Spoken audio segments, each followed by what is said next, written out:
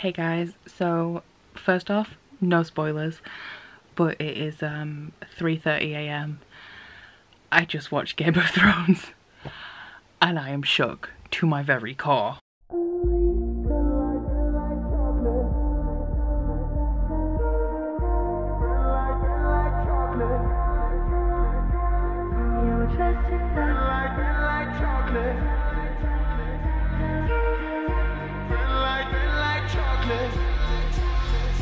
And now call it split, cause I know that you will. Oh, you bite your friend like chocolate. You say you will go where nobody knows, with guns hidden under our petticoats. We're never gonna quit it, no, we're never gonna quit it, no.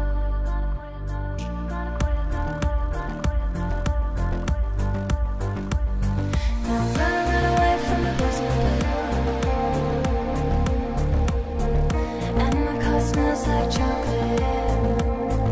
And now think about what you do, think about what they say, think about what to think.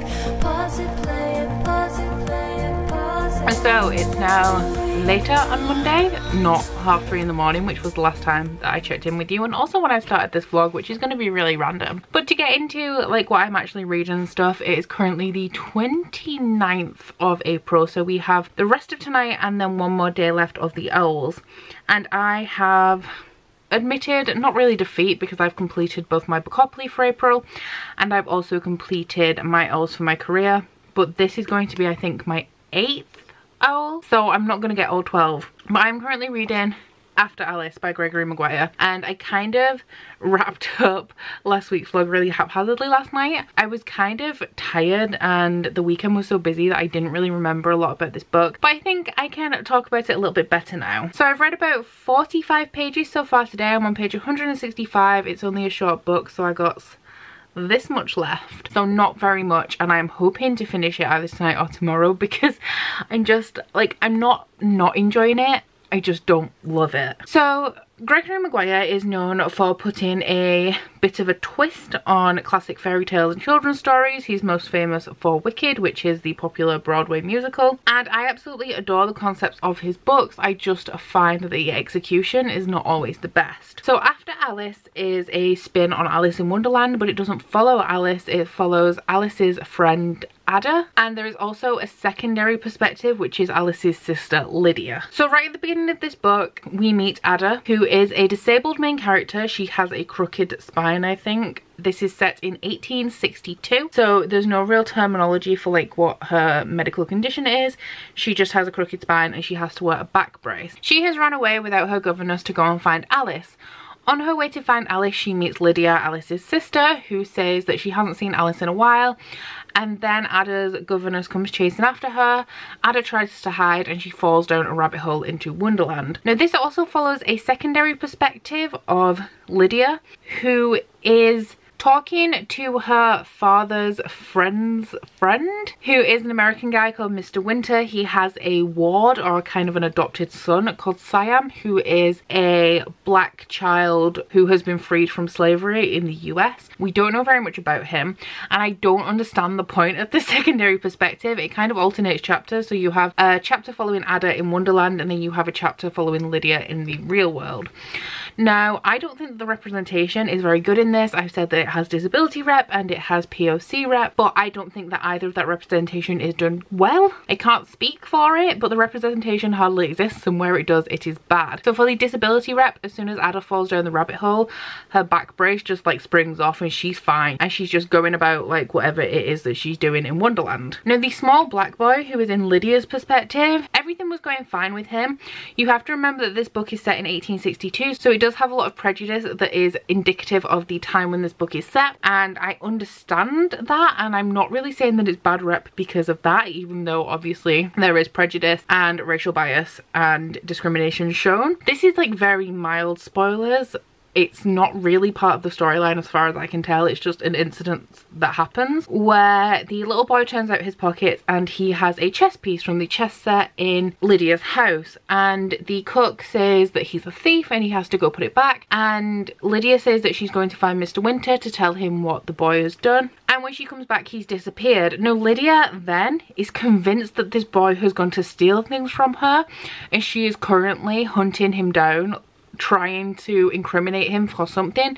She's searching for him. She's thinking of all the horrible things that he must be doing because he's a small black boy, and that just really irritated me. As far as the storyline goes, I don't know why we have a perspective from Lydia. Don't know why that makes sense. It's only a short book, so I don't know. The storyline aside from that is okay. I'm not super compelled, but for Gregory Maguire it is not as dense as I expected to be, so I am reading it a lot faster than I thought I would. So that is where I'm up to with my currently reading. When I finish this, I'm not going to attempt anything else, even if I finish tonight. I am just going to start with my May TBR, because if you saw, my Bookopoly went up yesterday, and Bookopoly is testing me in May, so I want a tiny bit of a head start. So I'm going to go now because I have like 30 minutes of footage to edit from last week's vlog. I just wanted to start this off because I appreciate having daylight as opposed to, you know, that nice orange cast that you get when you film with indoor lighting.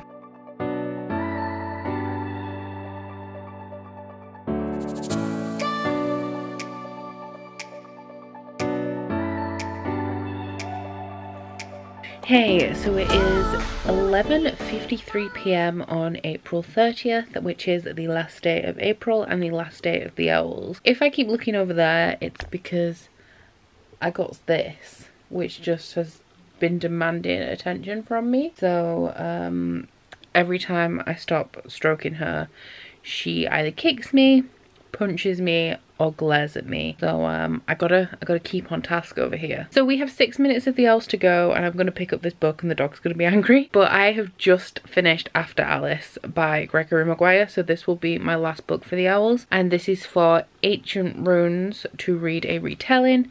This is also my Bookopoly book to read the lowest rated book on my Goodreads TBR. I think I'm going to give this 2 stars. What I will say that it does well is I think that it really captures the nature of Lewis Carroll's Alice in Wonderland. The whimsy and the atmosphere I thought was really good in that regard. However, I don't understand why there is that second perspective of Alice's sister and Ada's governess, and I didn't really enjoy the narrative. It was pretty quick to read with Gregory Maguire. I think his writing is either more enjoyable in this, or I'm just older now and more able to comprehend his writing style. However, didn't really enjoy it. I don't have much else to add apart from the little bits I've just said, because I think I pretty much covered it all yesterday. So I'm done with this. So that was my 8th owl. I can't remember the full list of the ones that I've completed at this minute. I'm going to film my wrap up on Thursday, I think. But the only ones I didn't complete were Transfiguration, Defense Against the Dark Arts, Muggle Studies, and Arithmancy. So I'm pretty happy with my progress. Stop hitting me. Oh. You got a whippy little tail. I think I completed 8 last year as well. I got all the ones for my Magizoologist career and 4 extra because I only needed 4 for that. And so all is well. However, I did remember that I've booked a holiday during the Newts month. So I'm not sure how much progress I'm going to get done then. I think for the Newts, I'm not going to put any restrictions on Bookopoly. So like I don't have to complete all of the books, because I am going to be on holiday for a week and I just don't want to put that strain on myself. You know, I want to enjoy my holiday.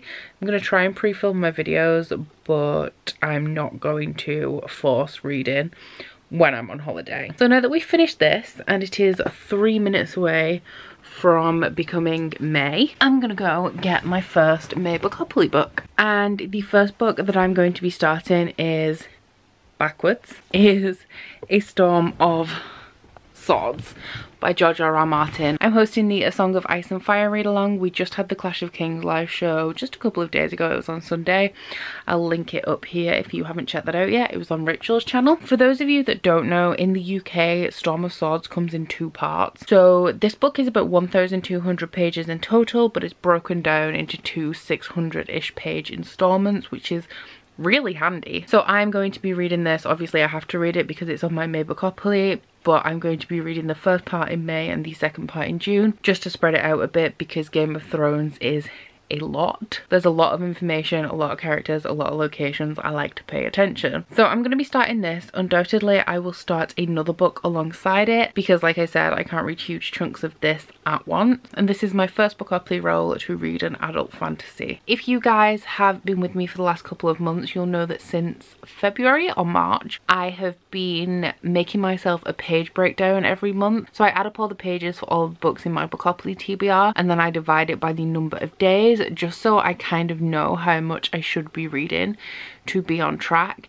Now, the first couple of months I did this, my average reading had to be around 130 pages. Last month it was only 95, which was really great. And surprisingly, considering how wild my Bookopoly TBR is for May, like the whole process of picking that TBR was stressful. I only have to read 100 pages per day, so I'm really optimistic about that. So I'm not sure if I'm going to start this now, because it is midnight now and I've been kind of tired. I'm still recouping from staying up to watch Game of Thrones on Sunday night, Monday morning. So I'm not sure if I'm going to start this now, but if not, I will definitely start it tomorrow. And this is like one of the only times that I'm going into a new month reading a new book.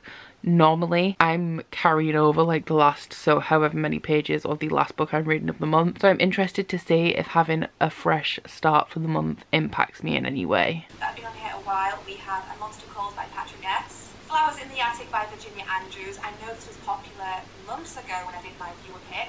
And also Oryx and Crane by Margaret Atwood.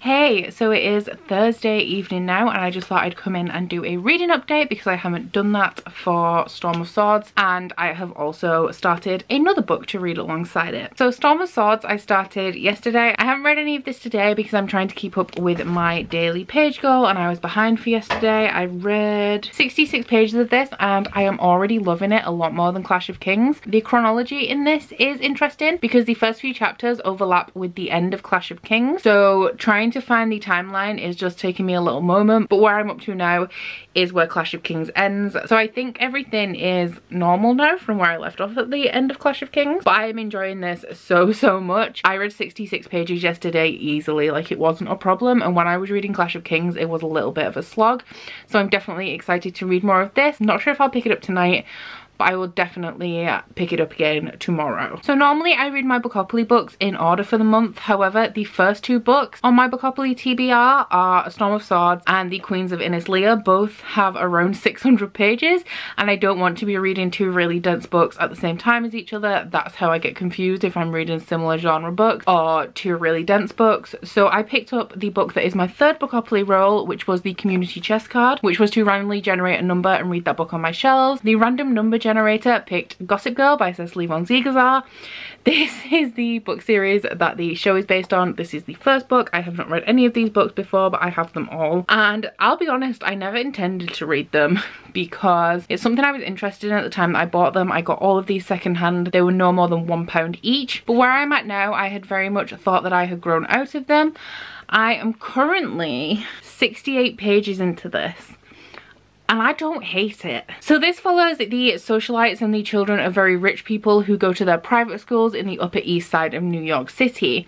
Now, I think that this book is going to be very problematic and not really stand up to the test of time, but I actually think it's pretty well written for what it is. It is kind of like a baby Sex and the City, but I think that the writing in this is so much better than Sex and the City, which is a book that I read. I hated that book so much. And I am not hating it. I'm really not hating it. I can't even predict what I'm going to rate this book because the quality is not going to be great, but I think I'm going to enjoy it. I always talk about these series that I own that I think are going to be really addictive trash. So far, none of those series that I predicted I would binge read and kind of not think were any good but really enjoy reading have proven not to be all that good, and I've just really disliked them. I think this might be the series that is my trash series that I just eat up, even though it's technically awful. What I will say about this is that these are partying teens, they are socialites, they have celebrity problems, they're like 17 but they drink a lot, they have sex, I think they shoplift as well at some point, some of them, even though they're loaded, and trigger warnings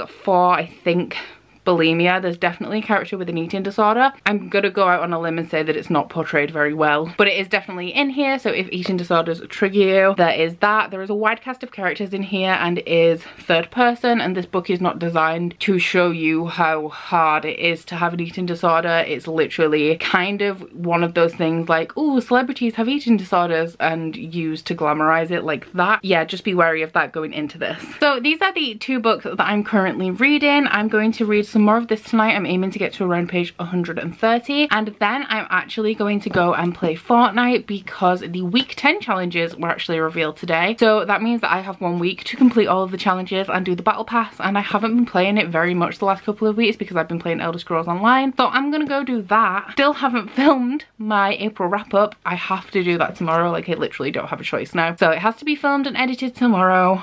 So I'm gonna suffer tomorrow so that I can chill out a little bit tonight. Hey guys, so I am getting ready to finally film my wrap up.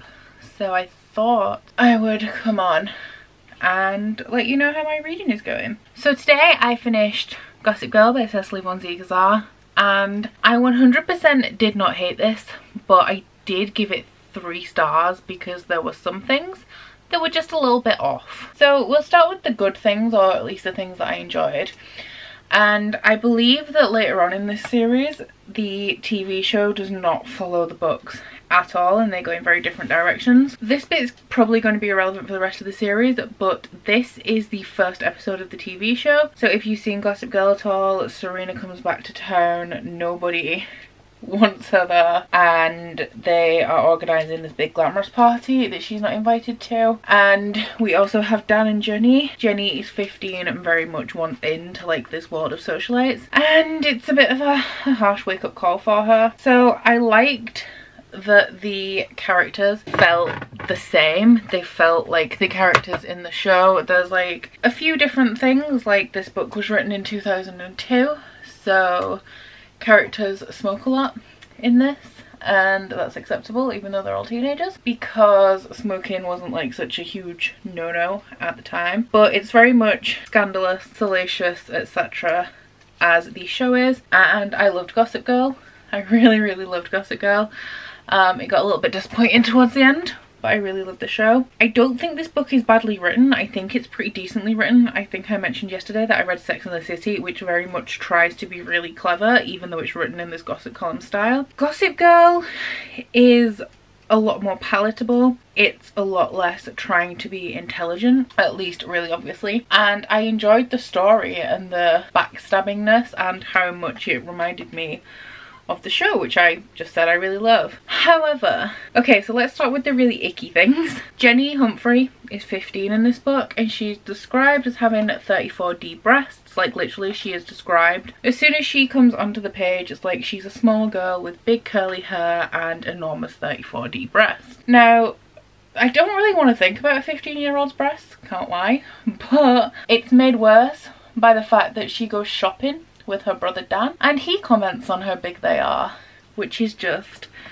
pretty grim. So I wasn't a fan of that. In another sibling relationship, we have Eric and Serena, and Eric calls Serena, and when she answers, he says, "Yo bitch." And I mean, I don't have any siblings, let alone an older brother, but I just didn't feel like that was accurate as to how people speak to their sisters when they're younger, really. Aside from that, this book has everything that we hate today in contemporaries. It has girl on girl hate. The essential whole plot of the book is centered around girl on girl hate. There's slut shaming. There is the use of the word gay as derogatory, as in like, oh my god, it's so gay that you did that kind of thing. We have eating disorders portrayed in the way that they were in the early 2000s, where it's like, oh my god, having anorexia is such a celebrity thing to do and all that kind of thing, and how it's salacious gossip that celebrities have issues kind of thing. And there is also quite a few rapey scenes, like attempted sexual assault, that do not get challenged, which are the same in the show. And it's interesting in the show actually, because in the books Nate is a massive stoner, and in episode 1 he is a massive stoner, and there's the sexual assault thing, and in the show Chuck is like Chuck in the book. But then after episode 1 of the show, they kind of changed it. Like, Chuck is my favourite character from Gossip Girl. And I don't think we ever see Nate smoking weed again. So yeah, this book is definitely trash. I enjoyed it because it's trash. Would not recommend as a great work of literature, but it is definitely going to be, for me, what I feel like the Selection series is for a lot of people. I haven't read the Selection series, but I always hear it described as like junk food in book form. So it's like real trashy, but you love it anyway. And I'm definitely getting the vibe that that is what Gossip Girl will be for me. So I'm gonna carry on doing my hair and finally filming that wrap-up video. And I will check in with you guys probably tomorrow because we're going to York, which is gonna be very exciting. Hey, wow, the light is bright outside. Let me just back it up a little bit. So today is Saturday and we are heading into York to do some shopping and have a great time. Tomorrow is my birthday. This is kind of the thing that I'm doing. I'm not one for making a big deal about my birthday. I don't like getting older. So we're just gonna get some food. I might have a couple of cocktails and I'm gonna do some shopping and I'll take you guys with me.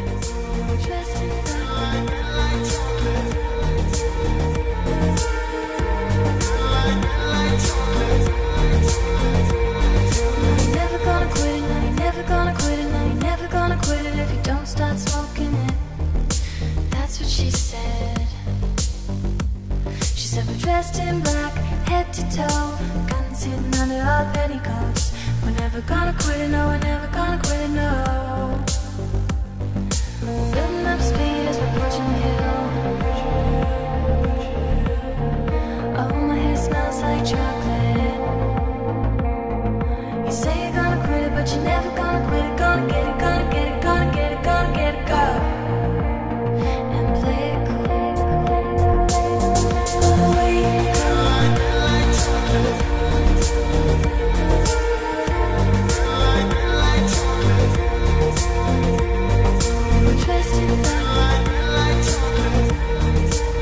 Hey guys, so today is Sunday. It is Sunday morning. I have just pretty much woken up. I've had a coffee. That is about it. But today is my birthday and I have a stack of parcels here that have arrived during this week and I haven't ordered anything, so I think that these are off my Amazon wish list and I've had to wait till today to open them because, like I said, today is my birthday. So the suspense has literally been killing me, but nobody else is awake yet. So I'm gonna open this stack of Amazon parcels for you guys because I think they're all books. Also, there is a meerkat here that's desperately trying to get into my pocket to go to sleep. So she'll be opening them with me. You go to sleep there. So I know that one of these is from Cody, from Cody's Book Corner, but I don't know about any of the others. So this is gonna be exciting. Like literally the suspense has been killing me because I have an Amazon wish list, but I didn't tell anybody that I do. So I don't know who any of these are from really. Oh my God. So the first one we have is Wicked Saints by Emily Duncan, which has deckled edges. I don't really know too much about what this one is about, but I know that it has been getting a lot of hype recently, so I really wanted to read this. On the inside of the dust jacket it says, a girl named Nadia who hears the whispers of gods inside her head, a prince surrounded by desperate suitors and deadly assassins, and a monster hidden behind pale tortured eyes and a smile that cuts like a knife. So I'm really excited to get to this one. I've only heard great things. Oh my God, this one's happiest of birthdays to you, lovely. I hope you have the best day ever. You deserve it, Haley. So this one is from Haley Marie, and thank you so much, Haley. I was not expecting this. I'm a little bit shook right now, to be honest. Number 2. So this one is in a gift bag and it has a letter with it, which is interesting. This looks like it might be a promotional thing, but I've never received one of these before. Okay, so it's just got the packing slip in it, but they put it in an envelope. So this one is in a nice little bag. Oh, it's so nicely wrapped. Oh my God. So this one is Peace and Turmoil by Elliot Brooks. Elliot Brooks is a booktuber here on YouTube. She reads a lot of high and adult fantasy and I absolutely love her channel. I wanted this to support her. As it is self-published, it is a little bit pricey, which is why it's on my Amazon wishlist, because I prefer to have physical copies than ebooks, because when I have ebooks I never remember that I have them to read them. I really wanted this, but I had no idea that anybody would buy me this. I don't know much about the story of this. I do know that it is a high fantasy. Elliot Brooks really likes authors authors like Brandon Sanderson, so I think it's going to be an epic fantasy with a large cast. They are kind of my favourite stories, so I really wanted to read this. So the note on this one, says happy birthday you beautiful human, I'm so glad I wore you down and made you become my friend, mwahahaha. Seriously love you a whole bunch. PS, you are forced to buddy read this with me, okay? And this is from Rachel, and Rachel, you already bought me stuff. What the fuck are you doing? Like, seriously. So thank you so much, Rachel, for Peace and Turmoil. I'm shook. I'm shook right now. Number 3 is also real chunky. Oh, we have 2 things in this, and this is like, I've seen one of them, one's really exciting. So we have Descendant of the Crane by Joan He. This is a East Asian inspired fantasy story. You guys know I love my East Asian reads. This is a 2019 release, so I've been really excited to read this one. This is also being read for a whole bunch of book clubs this month because it is Asian American Pacific Heritage Month, Asian Pacific American Heritage Month. One of those is right. And the Asian Readathon is also going on this month, so this one has been talked about quite a lot. And the cover for this is absolutely stunning. I have had this on my radar since before Christmas. And also in here we have Once and Future by Amy Rose Capetta and Corey McCarthy. This one is a gender bent Knights of the Round Table retelling. I absolutely love Arthurian legend, so I really wanted to read this for some time. I also believe that it has some queer rep in here. So my gift note on this one says, happy birthday, bae. Wishing you the best of birthdays, beautiful. I hope you will actually chill, girl. Take a day off. You've more than earned it. Love you the most, Cody. So these ones are from Cody, from Cody's Book Corner. Thank you so much, Cody. I absolutely love them. And these ones are the only ones I was expecting. I'm gonna start getting emotional soon. And then lastly, I believe that this one arrived real early in the week, and I only thought, like I said, that Cody was buying me something from my wish list. So this one has been intriguing me for the longest time because I have no idea who this is from. Oh my god, so this one is Endsinger by Jay Kristoff, and this is the last book in the Lotus Wars trilogy by him. I've read the first 2 books and I really loved them, but I got them from my library and they didn't have this one, so I haven't read it yet because I couldn't make my mind up which edition I wanted to buy it in. I'm really excited to get to this. The Lotus War trilogy is like an East Asian inspired dystopian steampunky fantasy kind of thing that has mythical creatures and samurai and steampunky like katana things, and I absolutely love it. Oh my god. Hi Becca, happy birthday. Cheers for making life super easy and having your wishlist published. Have a smashing day. From Jade, from JD Ray Reads. So thank you so much, Jade. I'm shook. I've said that like 5 times. So thank you so much to Jade, Haley, Cody and Rachel for this stack of books. You've helped make today really special. I love them. I love them all, and I'm probably going to read them all soon because I like to prioritize books that were gifted to me on my wish list. Thanks guys. Hey, so it is now almost midnight on my birthday, and I'm just importing the footage into my laptop to get a bit of a head start on tomorrow because we have now arrived at the time of the evening where we're just kind of waiting for 2 AM so we can watch Game of Thrones. So this guy is streaming and Ryan's joining him on my Xbox over there, and I'm gonna just check out my vlog footage from the week. So I thought I would come wrap it up so I can have all of my footage ready. I'll give you a reading update because I haven't given you one in a couple of days, but I haven't really read that much, which I knew that I wouldn't. I am on A Storm of Swords by George R.R. Martin. This is my first book I'll roll, and I'm on page 116, so not a whole lot of progress, but I'm definitely hoping to pick it up next week. Aside from that, I've had a pretty decent birthday. It's been chill. We've been making homemade pina coladas. I'm a little bit tipsy, I can't lie, so I'm hoping to sober up a little bit so I can stay up for Game of Thrones and not kind of pass out before it. So that's about it for this week's vlog. Please don't forget to like it if you like it and subscribe if you want to, but I'll catch you next week guys. Bye! Oh, you bite your friend like chocolate. You say you'll go where nobody knows, with guns hidden under our petticoats. We're never gonna quit it, no, we're never gonna quit it, no.